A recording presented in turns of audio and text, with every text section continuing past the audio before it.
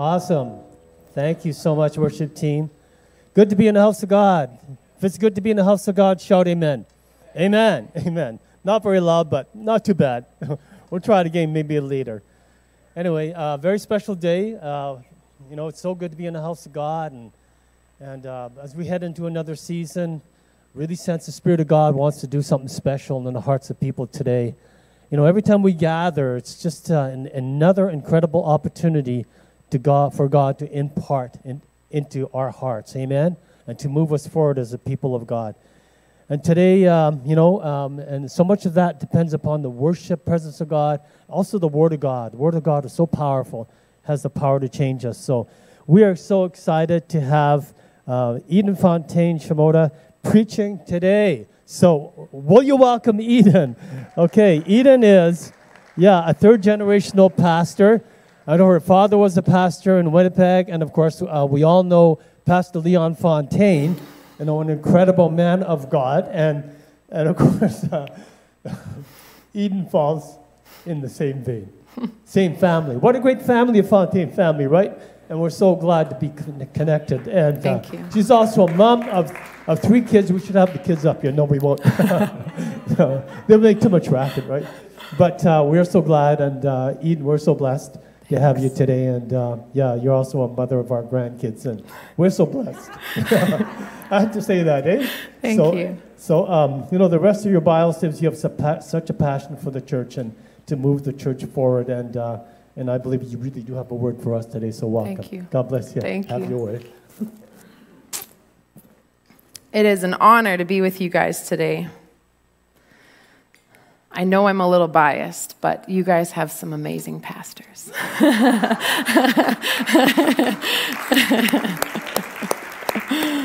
I have been very blessed to know them the last 7 years or so, and your pastors love God so much, and have such a heart to build His church, and that's really special because not all pastors are like that.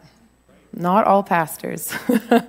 And when God calls pastors, He anoints them. And you've got an anointed house here. And you've got such amazing leaders and pastors. And that's something to cherish. That's something to be excited to be about. That the body of Christ is, it's who God's working through, is us. And, I wasn't planning on saying this, but last Sunday at our church, we sang the same song, Gratitude. And I was leading worship, and I just felt like God was saying, that line where it says, I know it's not much? I felt like God was speaking to me in rehearsal and just saying, but Eden, you guys don't think it's much, but it's all I want. It's all I want is your heart. What did the Pharisees say to Jesus? They tried to catch Him and say, well, Jesus, which commandment's the greatest? They weren't asking because they really wanted to know. They were just trying to, show the world He was some false prophet or something. And Jesus, just being the wisdom that He is, just said, you must love the Lord your God with all of your heart and all of your soul and all of your mind and all of your strength. Because when you give Him all, that's when you can receive all. So it might not feel like much to you that all I have is a hallelujah. I really don't have much to bring you. And look what you've done for me. And He's like, but Eden, it's all I want is you. That's all I want. That's all I want is your heart. And it just ministered to me so much because we complicate things. We make things so confusing and messy, and God is not confusing, and God is not messy. He's so clear, and He's so perfect, and He's so, that answer that just goes, oh, yeah, that makes sense. And it cuts through all the noise. It cuts through all the confusion and the distraction. But, if you don't know of me, I'm sure many of you are familiar with Miracle Channel. Our family's associated with that, and you may have heard my father, Leon Fontaine, preach. What a gifted speaker and gifted man of the Word. If we preach in heaven, I'm sure it's all he's doing. Because I believe that what God puts in your heart here, we continue to build, we continue to create with him in heaven, and I can't wait to go home one day. But we've got a lot to do down here, and I love the series that you guys are on, Made for More, and I decided to try to tackle how to live in more, how to live in more, how to have more all the time. It's not that, God just wants to give you more in the good seasons and when you've got everything all put together and you're spinning all the plates and nothing's dropping and you're keeping everything going. No, that's us trying to understand God in our own way. God wants you to live in more all the time. God's called you to have that more, that life, that abundant life that Jesus talks about in John 10:10. And if Jesus came to give us life, I would sure like to have all of it. I would sure like to receive everything he came to give me, because I don't want any bit of his suffering, of his death, of his humiliation to go to waste on me. I'd like it all. Amen? And we can have all that he came to give us. And that's good news. That's exciting news. But it's very important that we know this truth, because Hosea 4:6 says that my people are destroyed for a lack of knowledge. It's actually so important what you choose to know and what you choose to pursue and what you choose to learn and what you choose to seek in life. God has made you an incredibly powerful being. I mean, you're made in his likeness and his image. And when you begin to know what God knows and you begin to know some things, it completely changes your life. It completely changes how you see things, what you desire, what you know, what you thought you knew. And then when you start to learn the word and you start to open up all of your heart to God and you start to give him more and you realize, man, he already knows me, so why do I think I can play hide and seek with him? He knows how many hairs are on my head, or if I don't have hair on my head for some of you. He knows it all. He knows, and yet I don't know why we're so scared to think that we could hide parts from him. And he's like, I can handle it. Give it all to me, and I'll show you how to overcome some of those insecurities, or how to break free from addictions or hang-ups or mistakes that you are so afraid to say that you made, because I can bring wholeness to your life. I can bring peace to those troubled areas if you give me everything, if you give me all, right? And so we need to decide that I don't know everything. You don't know everything. And if you think you do, you'll hit a point in your life where you go, oh yeah, I didn't know everything. That is pride, and pride comes before a fall. And pride is the greatest enemy of your relationship with God, thinking that you can do things in your own strength, in your own power, when God calls you to do life with him. And so it's really important that we decide, I need to know things. I can know things. And I need to make sure that I know the right things. Because, we've all met that person who thinks they know things, and you're like, oh man, this guy doesn't know what he's talking about, right? We don't want to be that guy. We don't want to be that person that gets so built up in what we think we know. No, we need to make sure we know the truth, because Jesus said it, the truth that you know will set you free. Truth doesn't set you free. The truth you know. The truth you know. The truth you receive, the truth you live on, the truth you say, because God said it, I believe it. I'm going to take him at his word. Even if I don't understand how it works, even if my feelings are screaming at me a different way, I want all that he came to give me. And so if he says it, I believe it. If he says this is how I should walk, this is how I'm going to walk. Even if people persecute me, it's a good thing if people persecute you, because it means you're doing something right. And we get so caught up in so many things. And when we get a little perspective, we realize, what did I allow to hold me back? Wow, look at what God made me. Look how he made me to be. And if we're going to live in more, we have to decide, we have to understand that what I don't know could be killing me. What I don't know could be destroying my marriage, could be destroying what I set my hands to, because I'm all caught up in what I think I know. But what is it that I don't know? What is it that I don't know about God's word and his truth? And Jesus said, man shall not live by bread alone, but by every word that comes from the mouth of God. So what do we need to know? Every word that comes from the mouth of God. That's where we go to find out what we need to know is the word of God, because it's the only book that is full of his spirit, that is full of life and power. It says it's active, so it meets you in your situation. It's not old, it's not historic or outdated. It's his power, it's his spirit, and when you open it and you seek to know it, it will meet you right in the middle of your situation, right in the middle of what you feel is too hard. The word tailors itself. When you seek it and you want to know it, the word literally, God's Spirit will teach it to you tailor-made, right the way you need to hear it. When you seek him and you go, God, what does this mean? Lord, show me as I meditate, as I pray, as I just yield this to you and I stop trying to do it in my own strength. So I want to make that really clear, that everything I'm teaching from today is from the Word of God. The world doesn't need more motivational speakers. I don't want to be a motivational speaker. The world needs more teachers of God's word, people who say, I want your words to be my words. And every believer needs to say this. This is for everyone. Lord, your word needs to be my word. What you say, I'm going to say. And that's what he's calling us into today. And that's how we live in more. So the truth you know sets you free. So my question is, what's the truth you don't know? What's the truth you don't know for your marriage, for your family, for your business, for your thought life, for your feelings? Because we live in a world that will tell you to own your truth. Oh, how you feel today. Oh, yeah, you probably should just, that's probably what it is, Eden. You should just cry today. It's a hard day. It just is what it is. It's the truth for today. And we live in a world that is so anti-God. And you need to get that straight. You need to understand that the way the world thinks, the way that people who don't serve God think is so opposite to the Word of God that if you are not filling yourself with the truth, they will start to sound, oh, yeah, maybe you're right.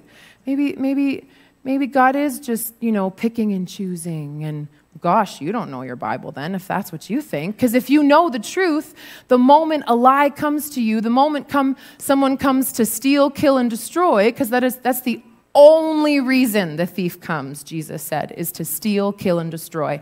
He's coming to take it, and it's not his, it's yours. But so many Christians don't even know it's theirs. Life is mine, and I don't have to give it to him. But if I let him fool me, if I don't know the truth, I can't be set free. And here's what excites me so much. That's in my power.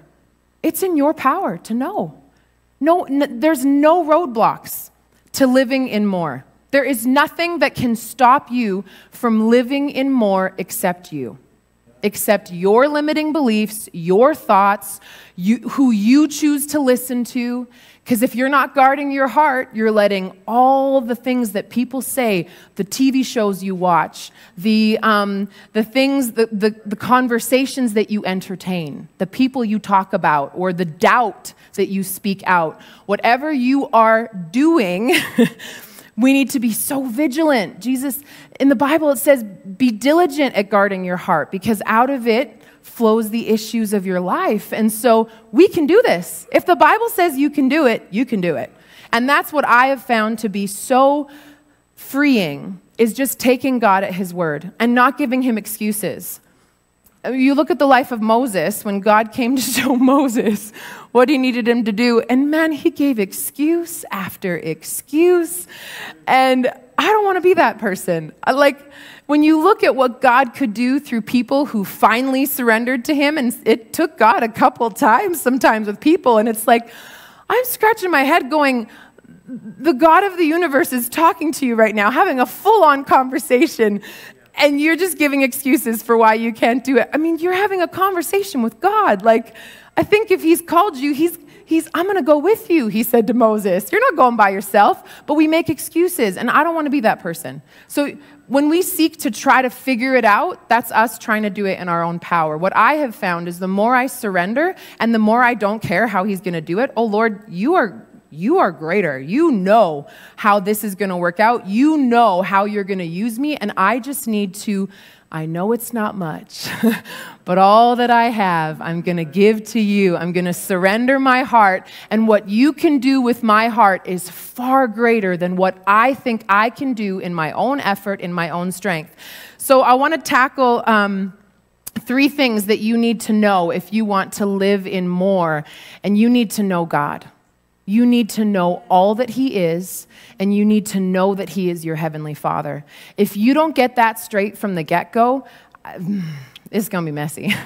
He is your source, and religion has probably taught many of you. I don't know how you grew up. I don't know if you grew up with no faith or with religion. Religion's awful. Religion just causes so much issues in the church. And you need to come to a point where you use the Word of God as your standard for everything. If someone tells me who God is, show me places in the Scripture where it says that this is my authority on everything. This is my standard. This is how I make decisions. This is how I understand things. And if I want to know who God is, I need to go to His Word and let Him tell me who He is. I have no right going to somebody else and asking them who God is. I need to go straight to the source. Why would I ever give my heart to somebody else to pour into who God is when I can go straight to Him? And this is the exciting thing, because in the beginning, God. Not Elon Musk, not Bill Gates, not all the people who want to tell you that they know how to give you life and what we need to do next. And if you're not careful and you don't shut off those noises, you don't shut off those voices, you need to know, in the beginning, God. In the beginning, God created the heavens and the earth. Not me. Not anybody who proclaims to say that they know how to do it and they can. Man's actually trying to create life in test tubes. I'm like, oh, you be careful. You be careful. You are not God. And you're going to find that out the hard way. So we need to get things straight. In the beginning, God created the heavens and the earth, and we can know God. Daniel 11:32 says, the people who know their God shall be strong and carry out great exploits. So what does that say? That God is a knowable God. What does religion do? Separate you. Religion makes you feel like God is so far away that you have to deserve Him, that you have to work for Him, that you have to get your life in order, and then He will move in your life. All these lies, all these things that don't even come close to the goodness of God and who He says He is. And if you want to live in more, you have to take God at His word for who He says He is. You can't say God is good and then say He did something bad. You can't. It doesn't work. That's not who He is. You can't say God is the giver of life and then say, well, He took my child home. He took my dad home. No, God did not call my dad home. The thief comes to steal, kill, and destroy. God is the author of life. God wishes above all things that you'd prosper and be in health. So we have to get things straight at that foundation, because out of Him is everything comes out of Him. And it's so important for your own sake, for your ability to live in more, that you be blessed by who He is, that you receive all that He is in this word, and that we can know Him. That's a promise. It says the people who know their God. It's up to you how much you want to know Him. That's so exciting to me. There's no end to God. It says it's going to take eternity for Him to show us just how great He is and just how much He loves us and all that He can do. I'm excited for that. So you can draw from Him. You can know Him. I mean, we should understand this, right? I can get to know my husband as much as I want to get to know my husband. Or I could just go through life. I do my thing. He does his thing. Or I could spend time with Him and ask Him questions. And how do you see it? And that is this relationship with God. We need to know Him and realize that we can know Him, and that God never plays hide and seek. Never, ever. That He wants you to know Him, that He's there always. Never will I leave you, never will I forsake you. We serve a God who never wanted to be without you. That in the moment of our greatest weakness, where Adam and Eve were lied to and deceived, God put a plan in place to get us back. That's how much he loves you. That's how much he wanted to never leave you. And yet we come up with reasons why, well, but I said this the other day to somebody, and I thought this thought, and no. It's not about you and how good you are and how perfectly you can live. It's about him, that he's perfect, that he's love, that he's joy, and that he made you. So let's get things straight. He's the one who made you, so why would I go to anybody else to try to figure things out? I need to go to him because I can know him, and when I know him, I'm strong. I'm strong. No matter the situation, no matter what life brings, no matter what people try to say to me, I am strong in him. Romans 3:4, one of my favorite verses. You're probably going to hear me say that a lot. Let God be true and every man a liar. That has got to be so strong in your heart that, like, no matter what you say, I mean, I'm not calling people liars to their faces. We walk with love. That is what we are called to do. But I mean, there was a time where Jesus called Peter, get behind me, Satan. There are times where you have to take a stand for how you protect your heart. But we need to get to the place where if God didn't say it, if it's not in his word, I don't believe it. I don't trust it. Because God is truth, and the truth I know sets me free. He is the source of all truth. And if I stick with him, I'm strong. And I'm going to do great exploits. I'm going to have adventures. I'm going to just live the life that he dreamed of, and that's far greater, I have found, in my almost 40 years. It's far greater than anything I could come up with. Isaiah 41:13 says, "For I, the Lord your God, will hold your right hand, saying to you, fear not, I will help you." That's your God. That's the God you know. That I want to hold your hand. I'm going to hold your hand through life. Thank you, Jesus. I've got 3 young kids, so a lot of these verses really speak to me right now in this season because they're at that age where they just want to hold your hand all the time. And God ministered to me one day and just said, Eden, that's exactly how I see you. You know, when you hold your daughter's hand and you think, okay, she's mine. I'm showing the world she's safe. I'm protecting her. She's with me. I love her. That's exactly what God's saying when he says, I will hold your right hand. I love you. I've got you. I'm your father.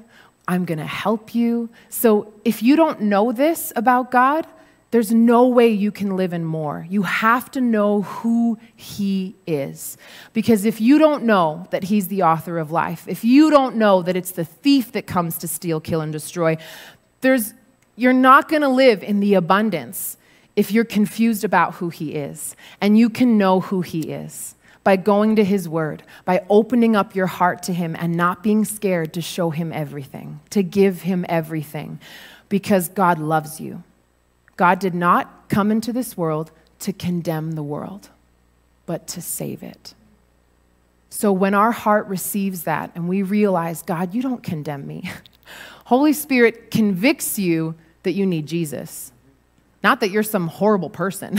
Not that, he just shows you need a Savior. You were always designed to be with God. And when we understand that, Genesis 1 says, let us make man in our image, according to our likeness. Who's our? God the Father, Jesus the Son, the Holy Spirit. We're made in the likeness and the image of God. And he put them in a garden and he blessed them. You are blessed by the creator of the universe. Since the beginning of humanity, God blessed us. And he said, be fruitful and multiply. What did he say? Live in more. You're made for more. You're not made to just live here and just maintain and just wait, just let God do everything. No, he gave you a mission and he gave you something that he made you to do. So it's in you to do, that I can be fruitful. I can multiply in my life. And then he said, have dominion over the earth. He gave man dominion from the get-go. I mean, I don't have time to get into this, but our authority, all that God's given us, man, when a Christian wakes up to their authority in Jesus, they become unstoppable. That's how you really live in more, is you understand that God made me. I think it's it's not funny, but I think it's kind of funny that a serpent came in and said to Eve, if you eat from this tree, God knows you're going to be like him. I'm like, what? Eve, God just said you were made like him. You were made in his likeness. How did you ever? What she should have done is go, God, who's this ugly serpent thing that showed up? And what is he talking about? Well, you made me. What do you say I am? Who do you say I am? Like we sang today. That's who I am. I don't know what this thing is. But God in his mercy and in his love didn't leave us there. He brought Jesus. For God so loved the world. That's every single human being. He loved everyone. That he wanted to save us. That he wanted to offer us another way to have life abundant. But it's important that we know the origin. That in the beginning, what God said to Adam was, if you eat this fruit, you'll surely die. Did Adam die when he ate the fruit? No, physically he did not. So we have to see that in his spirit, he died. He was severed from God, right? That's where the death took place. So what was your original purpose? What were you designed for? To be a temple of God.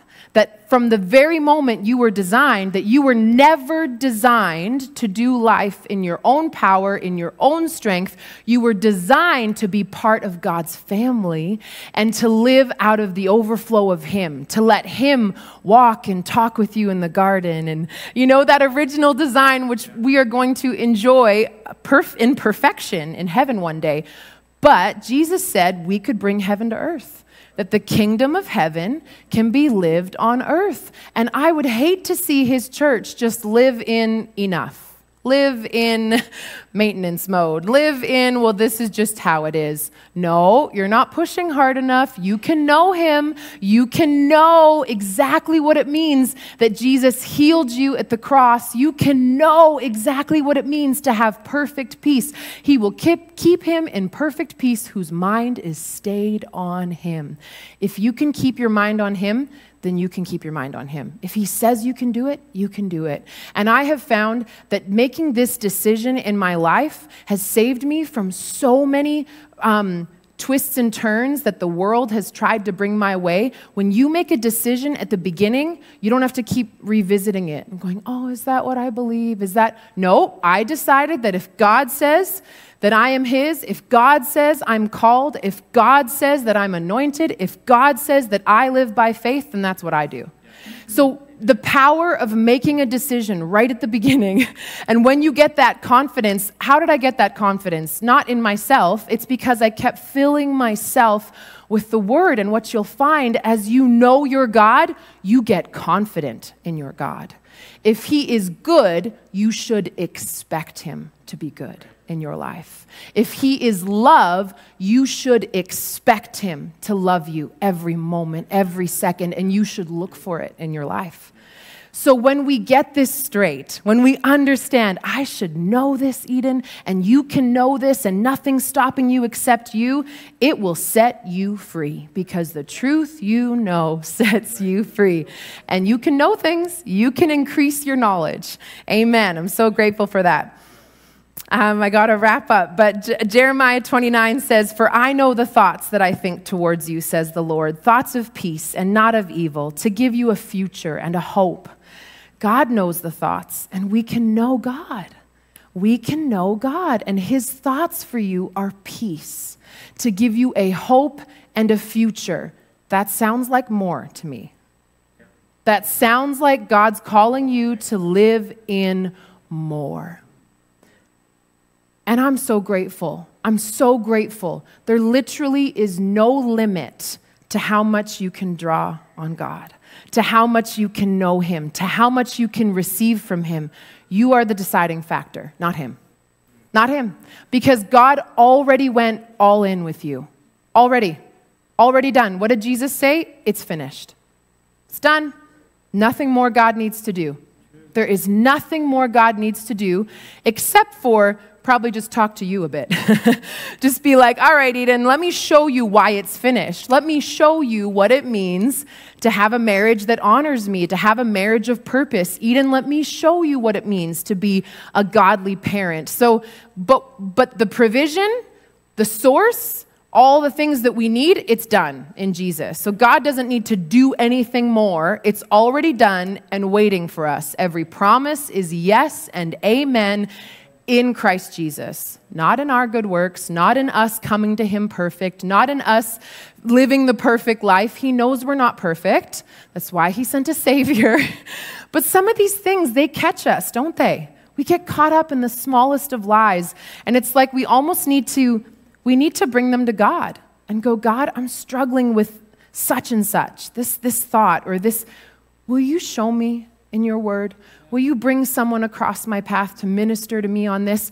Because what does, for I know the plans end with? To give you a hope and a future. Then you will call upon me and go and pray to me, and I will listen to you.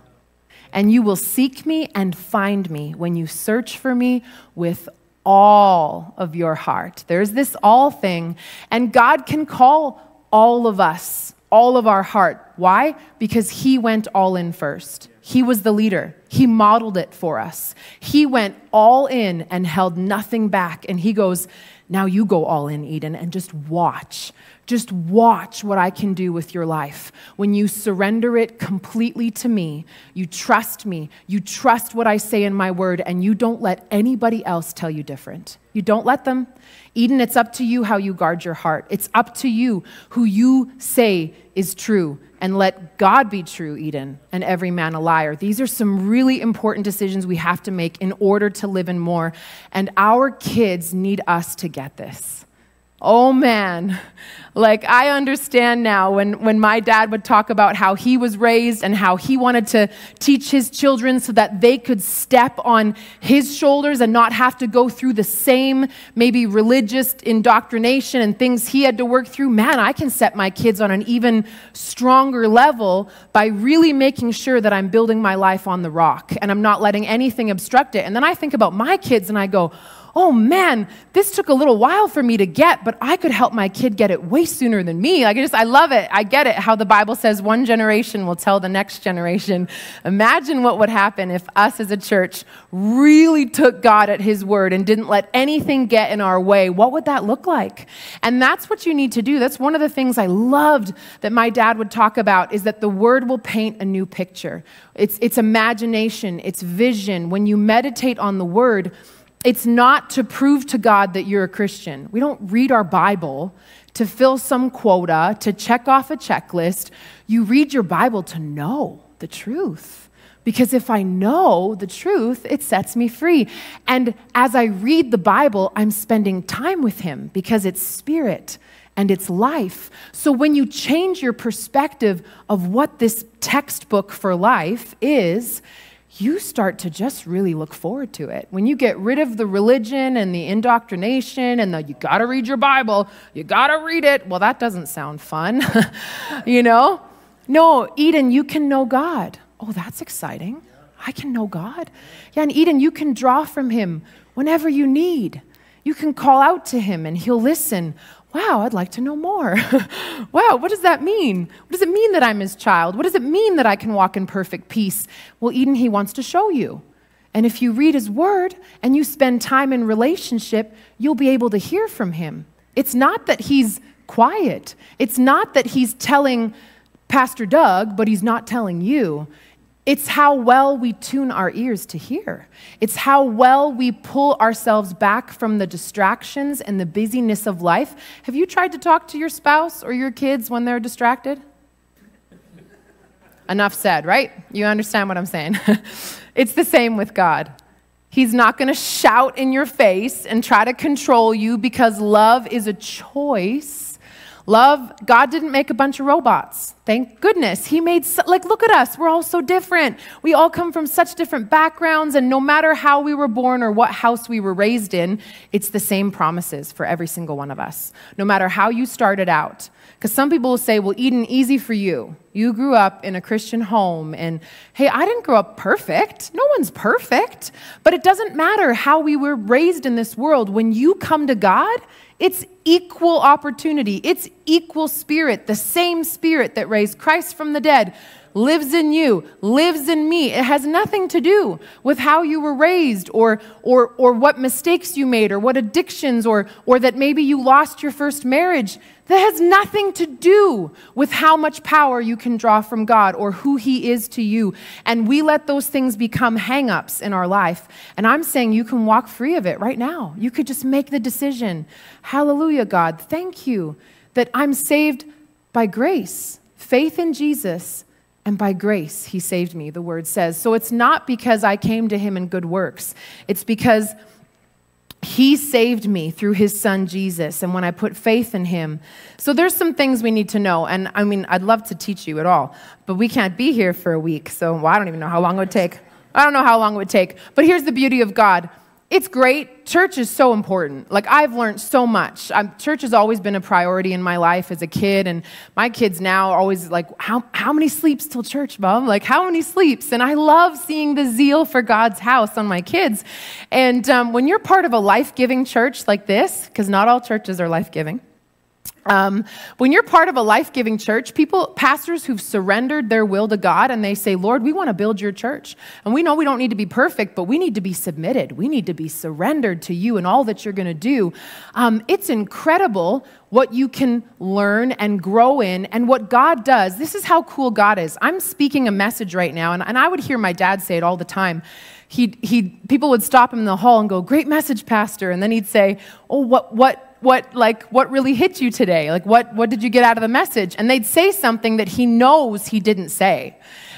But then he realized over time of ministering is that Holy Spirit takes the word and he ministers it to you, because I don't know all of you. But that's okay. God knows you, and I'm letting him use me, and I'm saying, Lord, I want your words to be my words. And if you're sitting here today and you're humbling yourself and you're saying, God, I want all that you have for me, and you're open, you're ready to receive from God, Holy Spirit will talk to you about your situations through the word. And that's why people would come up and go, well, you said, I loved when you said this. And he's like, I didn't say that. Because Holy Spirit takes the word and he brings things to your remembrance. He teaches you, he ministers to you, and he's the best helper. So we need to know who God is. We need to know all that he's given us in Christ Jesus. If you don't know what he's given you, it's going to be real easy for the enemy to steal, kill, destroy. It's going to be so simple.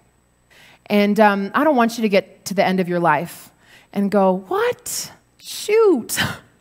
You don't need to wait till the end of your life to get it all together. You can start today and say, Lord, I want to know who you are. I want to know what you've given me in Christ Jesus, because it's mine. It has my name on it. It has your name on it. This word is written to you personally, intimately, and God will communicate it to you that way. And that is what's so amazing, is when you get rid of religion and you realize, no, God's with me always, and I can draw on him, and I can understand who he made me to be and all that he's given me.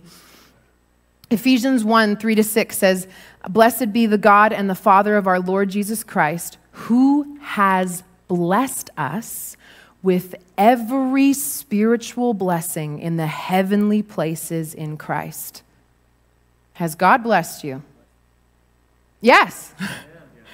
And has he blessed you with a little? A lot. Sounds like more. Sounds like I'm called to live in more. Sounds like I can receive all that he's given me in Christ. In Christ. And it goes on to say that he chose us before the foundation of the world. It's one of my favorite verses, that even before he made the world, he knew you in his heart, he saw you, and he chose to love you. That's how incredible this love is. It really had nothing to do with you and your efforts and your abilities. He just went, I can't wait to create Eden. I can't wait to create Joe. I can't wait to see the things we're going to do together. I can't wait. He just was so excited to love you. He is love. And love needs something to love. And love is patient, and love is kind, and love is gentle. So don't say God is something he's not. Love is not hard and cruel and persecuting. Love is patient. It believes the best. It hopes all things. It believes all things. That is the attributes of who God is. And when we know these things and we receive these things, when I say no, I mean you've received it. You've said this is the truth. And this is what I am going to build my life on, like we sang today. It's the rock. It's what brings me life. And you'll find that life in you wherever you go. Galatians 2:20 says, my old identity has been co-crucified with Christ and no longer lives. I think some people are trying to live out of that old man. And that's why they're just coming up dry constantly because, when you realize the truth of what happened at the cross, the old you died with Jesus.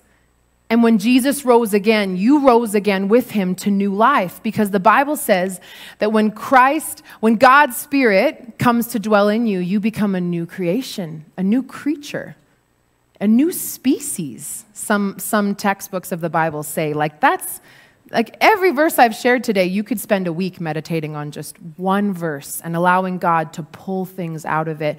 It's just so special. It's so special what God's done for us and how we can choose to live in more and that nothing has to stand in our way. But what we have to get straight is that my life is not my own. Why would I ever think it's my own? I didn't make me. God made me. God planned me and formed me in my mother's womb, and before a day even came to be, he wrote good things for me every day, and I could choose not to walk in those things. People miss it all the time. People go to their grave missing it, and I'm on a mission to do my part to help people realize you can live in more, and it's in Jesus that you do that. It's not in your own self. It's not in your own strength. And hallelujah, because how many times in my life have I just thrown up my hands, I can't do this, God. And he's like, good, let me do it through you.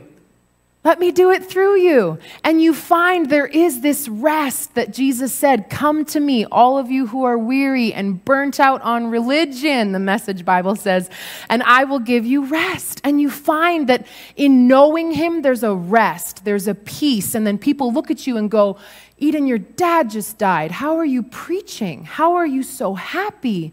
Because my happiness does not come from my circumstances or what this world shows me. My happiness comes from the truth of his word. My dad just went home a little earlier than he should have, and I'm going to be home with him one day, and we have a mission, and no matter what I see or what I do, I believe that I have a peace that passes all understanding. And even in the hardest times that you walk through, if you give him all of your heart, you will be so glad that you did. Because all I can say to people is, I don't know, it's not me. I know it's not me because I'm not that smart. I'm not that gifted in and of myself. And you might think I'm putting myself down, but I'm not. I want to glorify Jesus. I was made to let him live through me. And so that's the union I want. And we'll end here. It says, now the essence of this new life is no longer mine. For the anointed one lives his life through me. This is the Passion Translation. We live in union as one. The Bible says, how can two walk together unless they agree? How do you live in more? You have to get into agreement with Jesus. And it's not, all right, God, this is what I want. We got to get an agreement, me and you. No. That is a disaster waiting to happen right there. No. Eden, did you make the earth, sun, moon, and the stars? Eden, I know I birthed my children, but I sure did not make them. I can't take credit for that. I look at them. I have conversations with them. They share with me what they don't know it's Holy Spirit, but I can tell it's Holy Spirit communicating to them. And they'll share a song they wrote for God. And I go, Lord, look at what you made. I can't take credit for that, God, so thank you. Praise you. Hallelujah. Thank you, God, that you are the maker and you are the giver of all good things, and you've given me everything I need for life and godliness. I lack no good thing as I seek him. But if I believe I do, I'm not going to be able to receive everything he has. So I hope you realize it takes a lot of responsibility on our part. It takes a lot of waking up to, I got it wrong. And I'm okay to get it wrong because I'd rather get it right in Jesus. So I'm okay. I'm not going to beat myself up because even all the mistakes we've made in our past, God can redeem anything. So don't shortchange God. Don't believe him for just all the way. And it's like, Lord, I don't know how you're going to do it, but I know that you won't let us feel robbed. I know that you lead and guide us into all truth, and that's where I live. And so we need to declare, this is not my life, and I get in union with Jesus, so I need to come into agreement with him. A soft answer turns away wrath. Okay, Eden, soft answers. Be quick to forgive, Eden. Okay, Lord. What does Joshua 1:8 say? Meditate on this book day and night. Observe what it says. This life of living in more is an active one. It's changing the habits you have, how you speak to your spouse, how you raise your kids. The Bible is full of such simple, clear principles, wisdom principles of how to talk to your spouse, how to deal with regret or offense. And if you tell yourself, I don't care how I feel, I'm just going to do it. I don't care if I feel like I want to get revenge and I just want to show this person that they're wrong. And no, Eden, quick to forgive, just as your Father in heaven has already forgiven you. So how can you be quick to forgive? It's because he lives in you. Why are you strong by knowing your God? Because he's strong and he's in you. It's not out of your strength. It's not out of your power. It's by his Spirit, right? So when we know these things and we get these things clear and we just surrender, and we just humble ourselves. It says, cast your cares on him. Because what are you going to do with those cares? You're going to make a mess of them. We are, right now. We are all making a mess of our life somewhere because we are taking care of something we were never meant to take care of. So we cast them on God, and then we humble ourselves under his mighty hand, right? So we can do that. And when you do, you get a little bit addicted to letting go and letting God. You're like, oh, why did I make it so difficult? Why did I try this in my own strength? Why did I let other people tell me who you are, God? I need to just take you at your word. And I need to let you teach me. But I need to know all that you are, all that you've given me. And I ran out of time, but my last point was know all that he made you to be. So this, as we wrap up, these are some things that as you're reading your Bible, as you're learning from the pastors here on stage, as you're meditating day and night, which just means stay in the Word. And what I find is throughout my days, God brings to remembrance his Word. What I've put into me, he'll go, Eden, fear not, for the Lord your God is with you. And it's like, right, God, I will not fear because you're with me. And he ministers to you. I love it. He just ministers to you through the word that you plant in your heart. So keep planting it. Keep spending time with him. Keep just submitting yourself to him and watch just how much more he has for you. Ephesians 3:20, never doubt God's mighty power to work in you. It's his power working in you. You have to decide to move. You have to decide to act, to make decisions, to change how you speak to your family, to change what you think about finances. He can't force you. He can lead you. What did he say? I'll hold you by the hand and I will guide you. I will lead you down paths, but you have to follow. You can't, paralysis of analysis, my dad would call it. Not making a decision is still making a decision, and it's not a good one. You got to go, all right, Lord, I'm going to trust that what you made is good and that you put me on here for a purpose and that you've anointed me, but I have to open my mouth. I have to bless someone. I have to use what you've given me and know that you go with me and know that I'm not always going to get it right. But as long as I stay surrendered and humble and I stay in relationship with you every day, I might make mistakes, but they're not going to be intentional. Those are the best kind of mistakes to make, not the ones where you get angry and you make a mistake on purpose because you just didn't spend time with God and get a revelation of his truth, right? So he knows how to perfectly lead you. That's what I've found, is he's perfect. And I'm so grateful he is, because he knows how to perfectly love you. He knows how to perfectly lead you. He knows how to help work out all your baggage. He doesn't need scars in your life. He's going to show you wholeness. He's going to show you perfection in all that he has for you. Would you bow your heads with me? We're just going to close in prayer. God is so good. Yeah, go ahead. Lift up a hand for God. Thank you, Jesus. Thank you, Holy Spirit. Thank you, Holy Spirit, that you've just been with us all the way through today. Thank you that your word is power and life, that it accomplishes what it's sent forth to do. God, I thank you that limiting beliefs and wrong thoughts that we had about you or about ourselves are being broken right now in the name of Jesus. I thank you, Holy Spirit, that you're ministering to each and every one because you love us. The word says that you comfort us, that you're our helper, you're our teacher, you're our standby, you're our strengthener, Lord. And God, we're going to put our trust in you. As we trust in you, as we acknowledge you in all of our ways, you direct our paths. As we don't lean on us, but we get in agreement with you. We're one with you, like your word says, Lord. And so right now, with every head bowed and eye closed, if you're here today and you want to know God, and you're like, I didn't know I could know him like that. I didn't know he wanted to be with me forever. I didn't know that he wanted to teach me how to live my life and how to make better choices and how to bless others and to go into all the world and help people. We're called to something great. If that's you today, we would love to pray with you. We'd love to. It's a simple prayer. The Bible says that whosoever, there's no requirements. Whosoever believes on Jesus, that he died for them, that he rose again, that he saved you from your own mistakes, your own mess, that he won't perish, but that he'll have everlasting life, eternal life.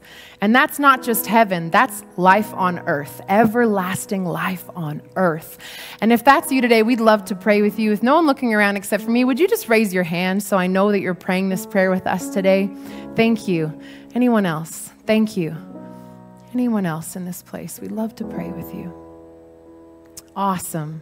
Best decision you could ever make. Would we pray this together? Dear God, I thank you that you sent your son. I believe that Jesus died for me, and I want to follow you. Thank you that you've filled me with your presence, and you're never going to leave me. In Jesus' name, amen and amen. Can we congratulate those who prayed that prayer today? The best prayer, the most miraculous moment in your life with God is when God's Spirit comes and fills you. And I want to encourage you, if you prayed that prayer today or you've prayed it recently in the last couple weeks or months, don't leave today after service without stopping by our Connections kiosk, just right there in the back. And we've got some great leaders, people who love you, who'd love to get to know you and just give you a little bit more information of this decision you made and the tools that you're going to need. We want to get you a Bible, especially a Bible, the Word. That's what I taught from today. It wasn't my own thoughts. It wasn't my own geniusness. This is God's Word. It's for all of us. And so be sure to do that. Stop by the Connections kiosk once service is over in a few minutes. And thank you. It's been a blessing to be here. And I love to teach the Word. And it's incredible what happens when we take that Word and we live it. Amen. Amen.